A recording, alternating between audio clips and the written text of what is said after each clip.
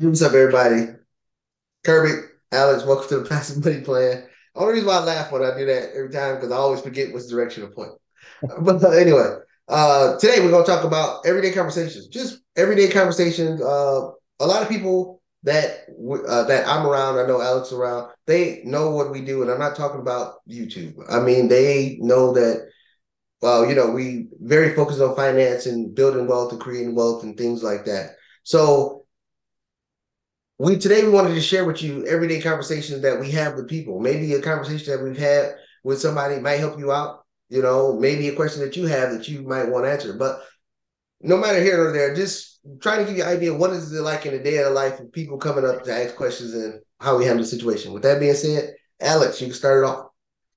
Yeah, so I can say like let's say I saw my cousin yesterday. A cousin, you haven't met him. It's on my other side of the family, but um he asked me what I'm doing. I told him just working, investing in stocks, got a rental property. And we talked a little bit on stocks and he was saying, I wouldn't know what I'm doing. I can't do that. And then like a little bit into the conversation, he was like, the only thing I would invest in is penny stocks. And well, I was like, you wouldn't really invest in penny stocks. I was like, there's people that trade them. And then he proceeded to like go on a tangent of like how, like trying to back up why you could invest in penny stocks. So I'm like, you ask me what I do, and I'm trying to tell you, and now you're acting like all of a sudden now you know how to invest in something that you don't know what you're talking about.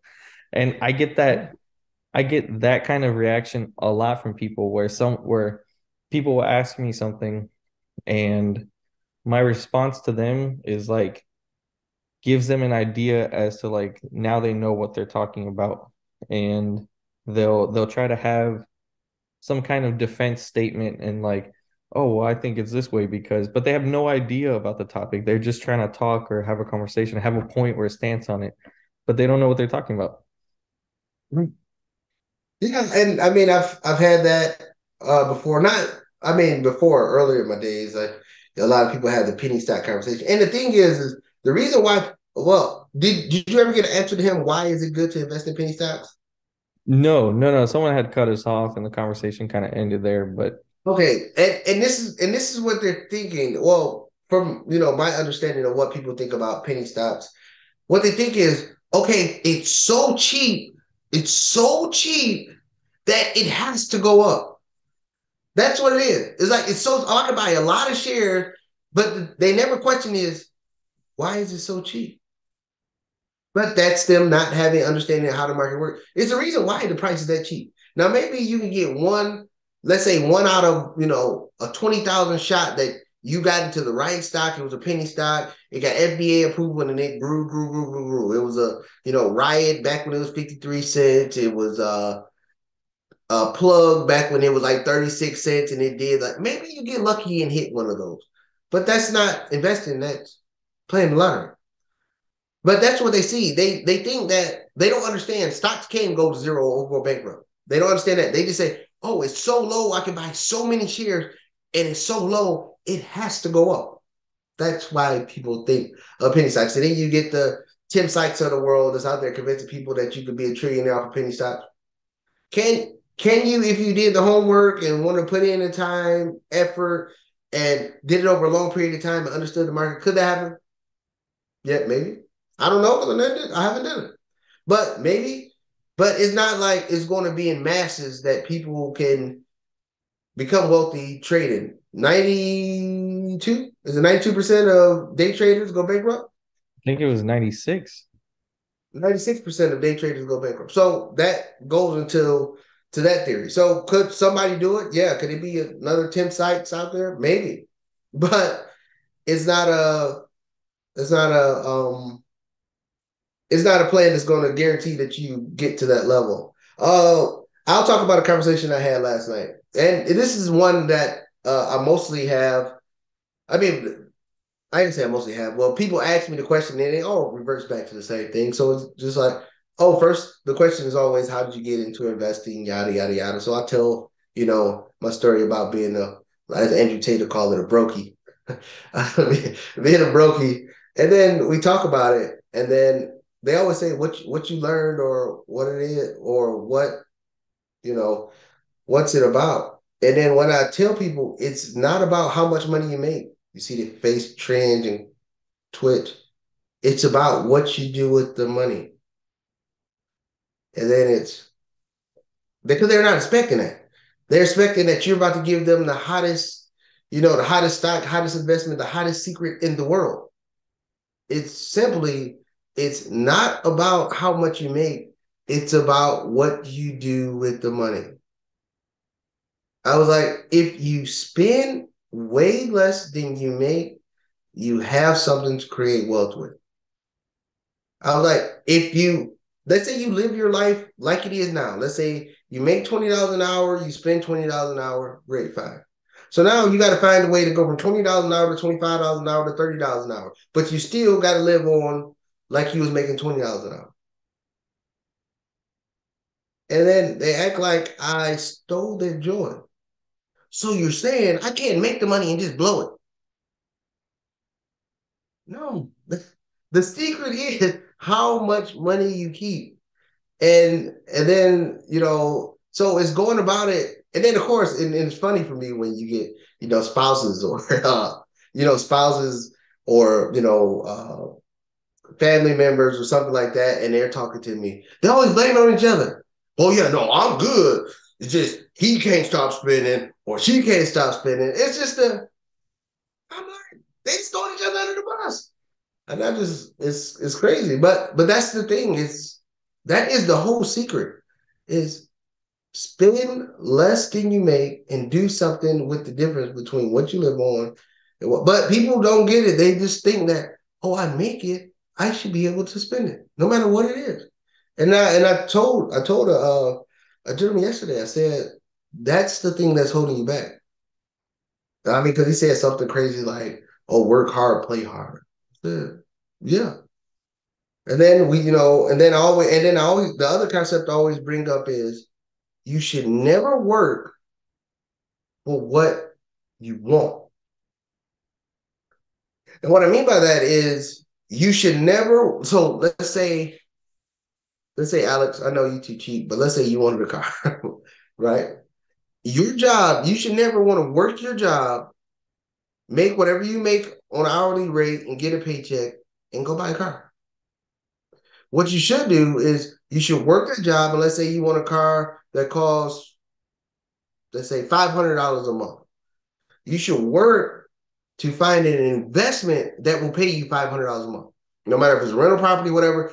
That you should work and invest to give you whatever investment you make. You need to make a cash flow of $500 a month, and then you spend your money and you save your money to work towards that investment. The reason why is because if you work and pay that $500 a month, you have to keep going back to work to pay that $500 a month over and over and over again. But if you bought that investment or put all your money into that investment, it will pay the $500 a month. If you're working or not, it will still pay that $500 a month for that vehicle you want. But the key is once that vehicle paid off, it's still going to keep paying you the $500 a month over and over and over again after the vehicle's paid off. And that's work that you don't have to do. And people just, they get lost in that concept. And it's, you don't work for what you want. You work for what you want to invest in that's going to pay you what you want. And after you get what you want, it will keep giving you money to buy what you want over and over and over again. But you don't have to work. With the job you work for the car, if you lose your job, next thing you know, you might lose the car. And next thing you know, you might lose the house, you might lose everything else, the furniture that you got on payments and all that. But if you have an investment that's paying for them, you can still work, have that money to start creating another investment while the first investment you have paying off your own. And then you keep working to create another investment to create another stream of income to make it happen. But when you tell people you shouldn't work for what you want, that's one that people just like, oh, this guy tripping. This guy tripping. No, and I love that. So, but I love that method too because, I mean, for one, you see everybody that's wealthy doing just that. But if you really think about it, doing that saves your most valuable investment, which is your time. If you're working, trading your time for money and you use that money to buy an investment that pays for your expenses that you have to work to pay, but you get to a point where your investments are now paying those expenses. Now your time is free. And now you can choose to do whatever you want with your time. If you want to keep going to work, if you want to leave your job, but you have those investments that are paying for your life.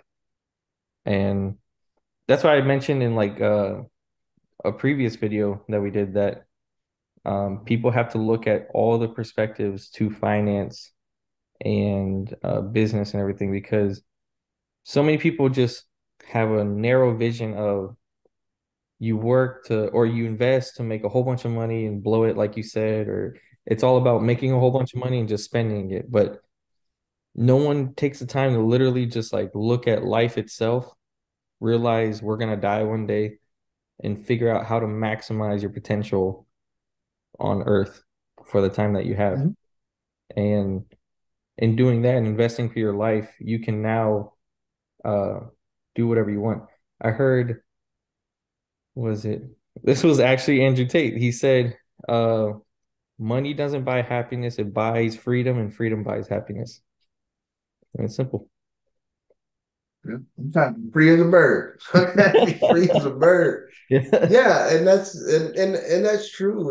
It's like I said, it's a lot that people just don't realize. And Dan Pena said it best. I think it was Dan Pena. If I'm quoting the wrong person, don't sue me, bro. But he said broke people are the ones that selfish. And when I first heard it, I paused for a second. But then when he explained it, I had to agree 100%. I think it was Grant Cardone. I know he's said that. See, that's why I said don't sue me before I said Grant Cardone. There we go. I knew it was somebody. Yeah, but it made sense. It made sense.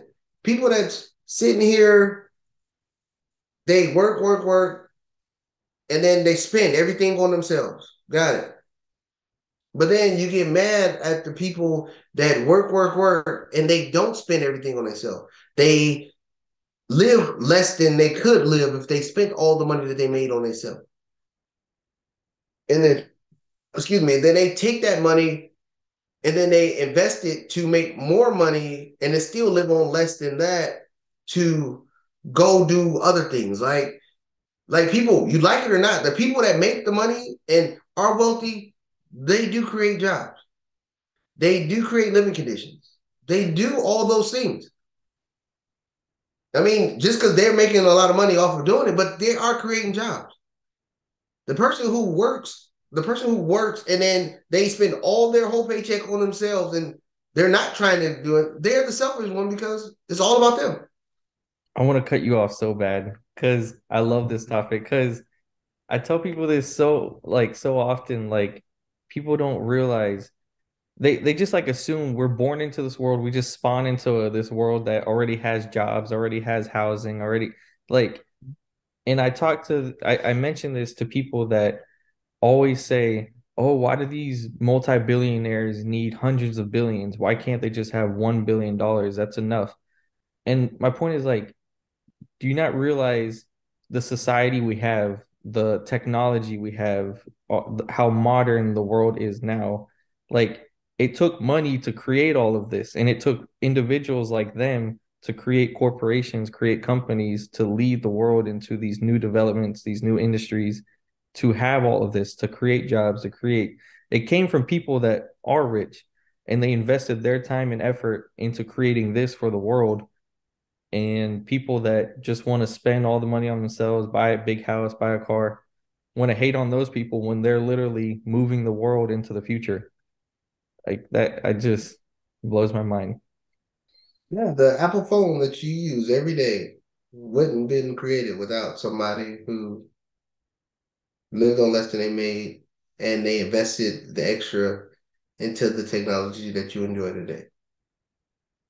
I mean, the hotels, the Airbnbs that you go to, everything is somebody had to live on less than they made to create those experiences. Just think of it.